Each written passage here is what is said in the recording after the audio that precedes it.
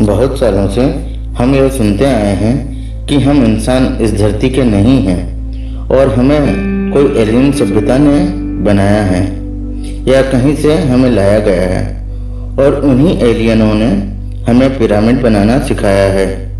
यह बात सही है क्योंकि डार्विन के सिद्धांत से यह सिद्ध नहीं होता कि हमारे जीन्स सभी जीव से अलग क्यों हैं। और यही एक सवाल भी बनता है कि अगर हम बंदर से इंसान बने हैं या हमारे पूर्वज बंदर थे तो यह बात भी गलत साबित होती है, क्योंकि बंदर आज भी वैसे ही हैं जैसे कई हजारों सालों से हुआ करते थे। तो डार्विन का सिद्धांत सही नहीं है या उसमें कुछ कमी है। मैंने बहुत रिसर्च की, इसके बाद ये समझ में आया कि हर सभ्यता व धर्म में पूरी पृथ्वी के अलग अलग स्थानों व देशों में कुछ ऐसे पिरामिड या मंदिर या स्ट्रक्चर बने हैं जो आज भी इतनी सटीकता के साथ बनाना असंभव है। सभी सभ्यता ने बताया कि दूसरे ग्रह से या आसमान से कोई आता था और उन्हें सिखाता था, किंतु विज्ञान इस बात को नहीं मानता क्योंकि वैज्ञानिक अभी बहुत कुछ साबित करने में लाचार हैं और हमारा साइंस अभी इतना उन्नत नहीं हुआ है। आपके मन में चल रहे सारे सवालों के उत्तर मिलने वाले हैं आने वाले वीडियो में।